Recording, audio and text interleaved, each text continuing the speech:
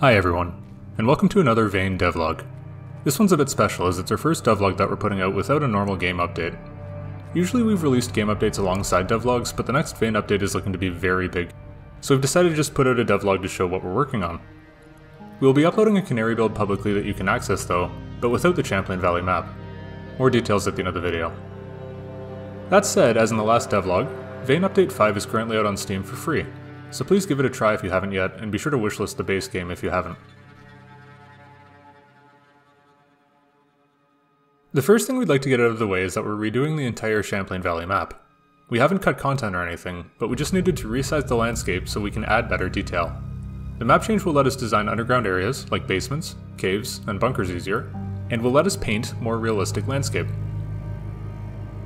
The old map size was 14.5 by 14.5 kilometers, or approximately the land area of World of Warcraft.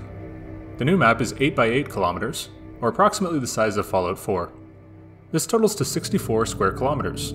For comparison, Project Zomboid's map is slightly larger at 86 square kilometers, or about 9.2 by 9.2 kilometers. We think this is a good compromise for keeping the map interesting, but also sparse enough for long drives.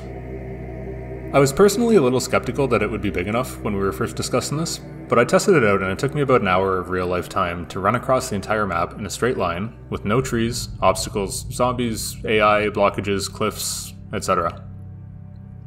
On the new map, New Redford's shaping up nicely and feels much more like a real, rural town.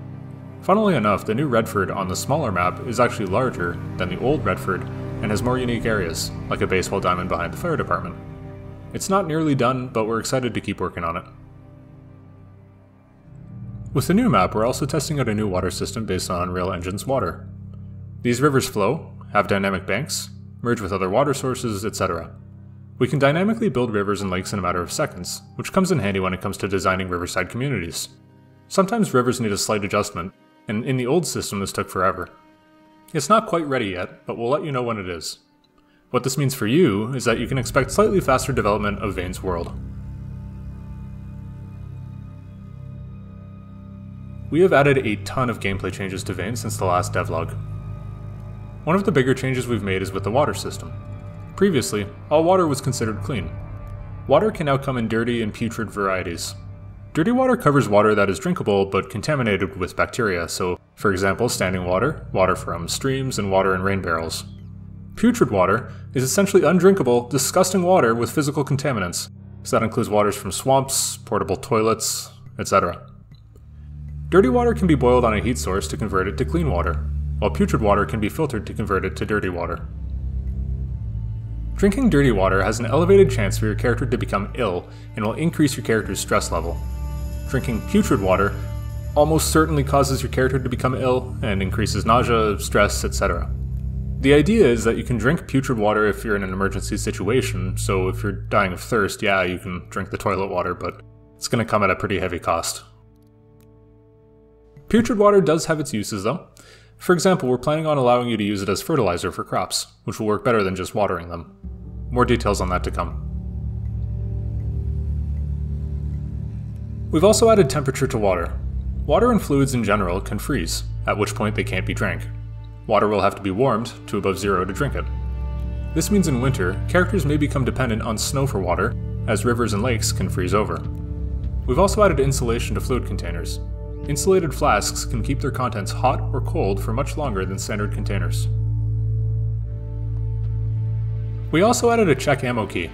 As with most of our art, we're using placeholders for now, so they just use the reload animations for weapons. We noticed some community members wanted a way to check ammo without opening the inventory or reloading, so there you go. House alarms now flash when active.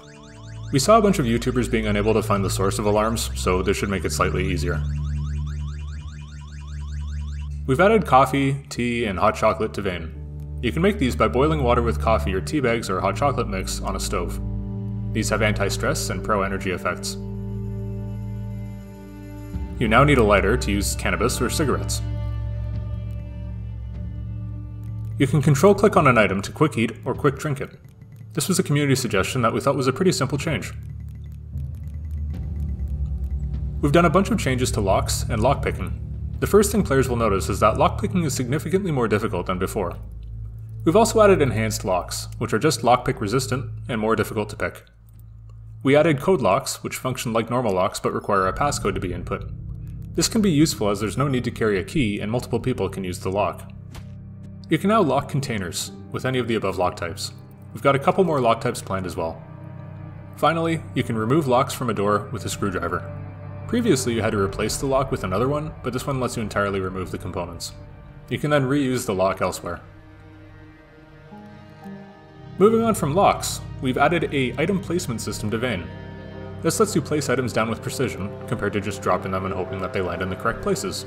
These also save, so you can decorate your base a little if you want. There are a couple special placeable items too. You can pitch a tent and unroll a sleeping bag, which you can sleep on. More to come.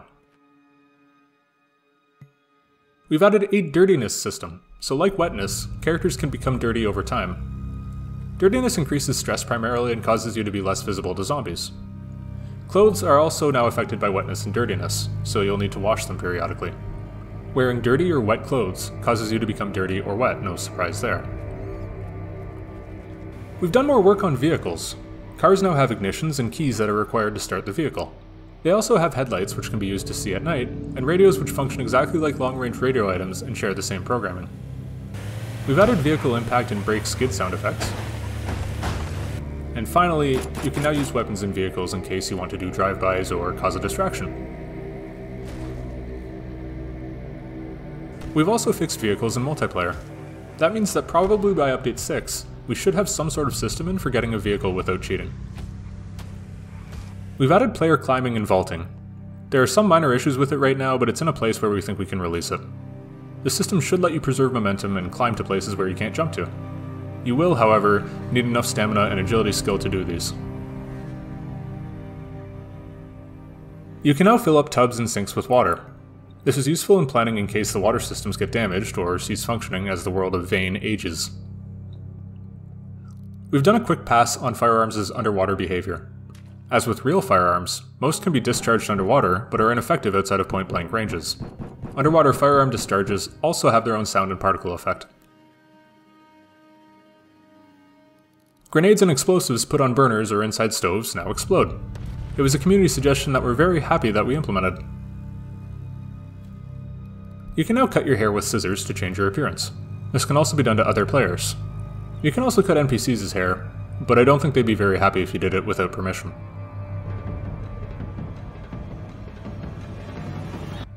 There's now a grab and equip option to pick up and immediately use items on the ground, another community suggestion. This is good if you're in a tricky situation or a rush. You can now copy and paste characters from the character creation menu as plain text. This makes sharing and backing up your character's appearances very easy. You can now open parcels with your bare hands if you have any strength skill. This was much requested by the community and apparently everyone who's posted Vane gameplay on YouTube.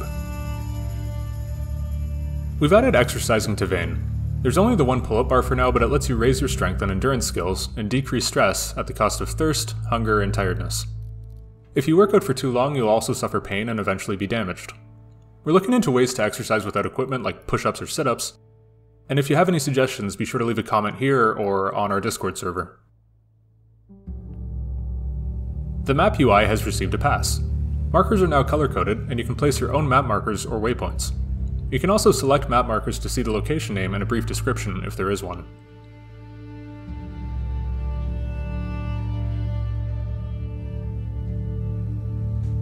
Okay, on to the art side of things. There's been a bit of work. First, we've added some better quality arms to Vane.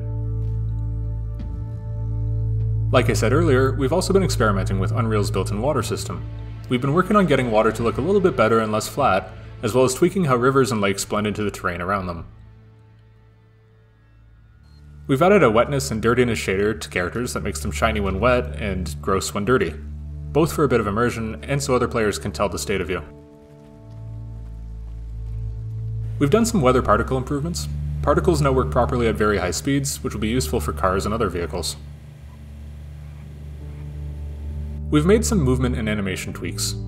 Characters now have more momentum when moving and are slower to accelerate. In addition, their feet now turn when they do, so there's no more gliding around. We've made some changes to the fire effect on zombies and other objects. Fire now spreads and zombies can ignite each other. We're currently thinking about how fire should affect the world and spread to objects in the world outside of zombies, but more on that later. We've fixed a ton of bugs that have been present in 0.005. These include errors like crawling zombies suddenly leaping over things or gestures not working. We've changed how containers save. In 0.005, containers essentially were only supposed to save if they were player storage. The point is to be able to continue to find loot even as the game world ages. Now, all containers everywhere save in single player. In multiplayer, we're going to make this a server option, as some server hosts may want looting to be viable no matter what time a player joins. Under the hood, there's been a lot of work. First, we've redone the code for workbenches. This lets us not only use fluids in workbenches, but lets us have fluids as a result of blueprints and recipes, like coffee or tea. We can also now use any number of ingredients and tools as inputs, and receive any number of results out. This is going to be useful in systems like chemistry or drug workbenches, or advanced workbenches, and will generally let us make more complex blueprints.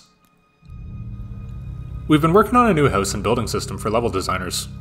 This lets us place houses and buildings faster than before, and wire them up to the electrical and water grids instantly. The end goal is to take the time it takes to set up and decorate a house down to a couple minutes. The interesting part of level design is crafting unique areas and stories told through the world, but towns do need houses, and so we hope that this is going to help speed that up. Also under the hood, we've redone a lot of the usable system. You can now use multiple different things from the same menu. For example, while looking at a car door, you can now use the door or reach out of the car and use whatever's behind it. Both options will now show up. Another example is with locks. You can use the door, or the lock itself, or both at the same time. This cleans up a lot on the code side of things and will reduce bugs in the future. Generally speaking, we've done a bunch of quality of life changes. We can't list them all because there's just too many, but as examples, you can press space to exit a chair quickly, and we've reduced the amount of recoil on our firearms. The main menu's new game button now opens a menu with options. We've listed the most common gameplay changing options here, such that players can tweak how they play without needing to look up a command and open the console. We've added a settings menu option to enable virtual shadow maps. These are a new Unreal Engine 5 feature that produce crisper, high-resolution, soft shadows. Like Lumen, this isn't really supported by us, and isn't really meant to be a default, but it does cause shadows to look a little bit nicer. It will tank your performance though, fair warning. This one's meant for people playing with 4090s. We've also added a drop-down for language selection because many people were unable to access their desired language in-game.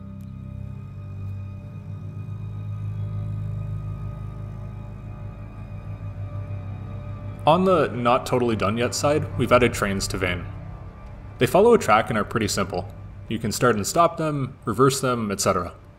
Right now they're also bound to a single track, but in the future we're going to add track switching. They can also become derailed if you try and drive the locomotive onto a broken rail or collide two trains. We suggest against it for the health of your character. And of course, you can build on these to make a mobile base. We wouldn't consider otherwise. We've started work on gore holes. Kind of a weird name, but I don't really know what else to call them. This is the system used in Left 4 Dead 2 for their gore, where organs, skeletal structure, and muscle detail become visible when zombies receive damage. It's work in progress because we don't have the art yet for the guts. Soon, hopefully. Finally, we've been working on friendly NPCs. A branching dialogue system is being worked on with characters being able to execute skill checks, receive quests, etc. We're also working on the animation side of things, including facial animation, gesticulation, and lip syncing. This is still heavily work in progress though.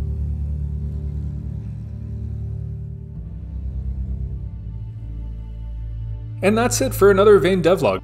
Like I said at the start of this video, there is no main branch update available yet, but we do promise we'll get one out once everything's tidied up. For now, we'll be uploading builds onto the Canary branch of Vane until the main game is ready. You can access the Canary branch by following instructions in the description. It won't have the main map in it, but it should work for testing purposes. We'll continue updating Canary frequently, as we always have. If you haven't yet, please join our Discord and wishlist Vane on Steam. We really don't know much about who's interested in the game, outside of people that talk to us, but we do read every single comment we get, and generally I personally respond to people as fast as I can on Discord. As for wishlisting, it's sort of like a survey, and we use it to judge how many people are interested in the game. Anyways, thanks a ton for watching, thank you for your amazing support, and we'll see you on the next one.